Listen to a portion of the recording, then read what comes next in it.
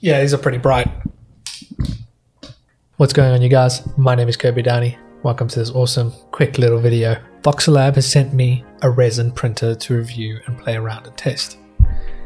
I've never really played around with resin printers. I've messed around with Formlabs for an hour or two, but that's the extent of my resin printing kind of field. So while I wait for a few more things that I need for the printer, I thought I'd build myself a little UV cure box. You can buy some of these kind of things as like a nail curer, or you can go a bit more Lagu, sell a specific type of resin curing kind of chamber.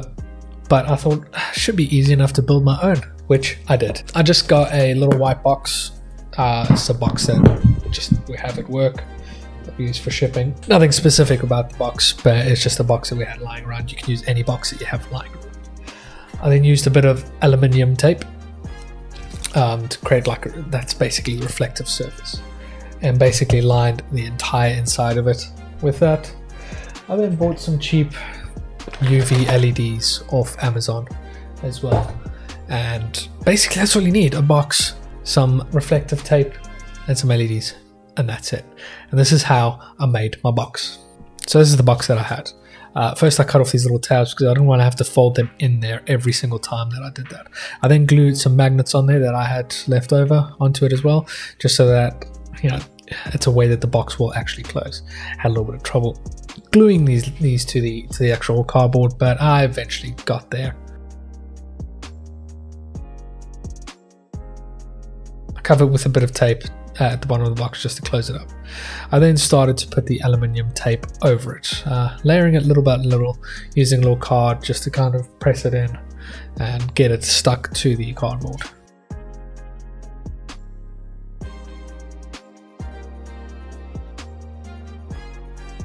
I then realized I had to actually collapse the box to do this next bit easier, to do the inside.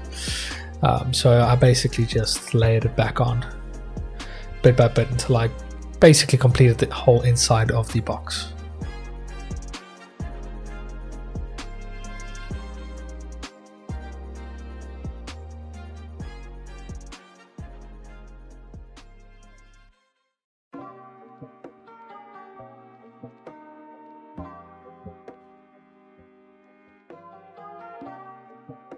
Then folded up the box all together, and then I pulled out my LEDs.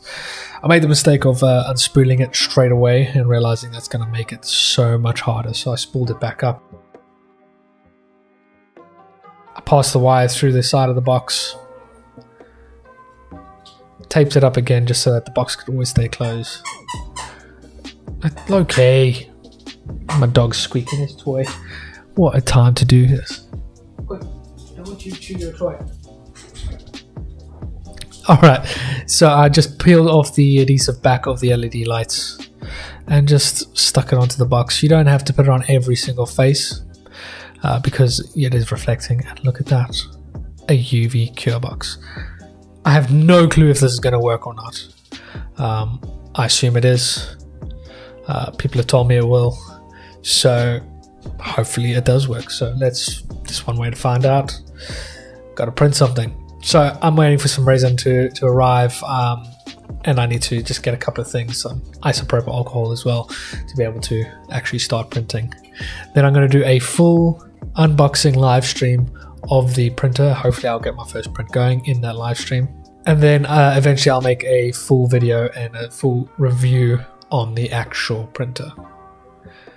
Voxelab has sent me this printer at no charge for me to review and give my opinion on their new printers. I hope you enjoyed. Please subscribe to the channel to get more videos on resin printing.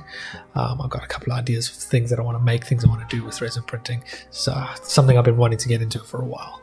So subscribe to this channel and turn on that bell notification so you can get notifications when my videos go on next and when I'm going to be live next. Please like this video if you like this kind of content, and please leave a comment down below if you'd like to see more of these review type of videos, as well as these kind of quick little make videos as well.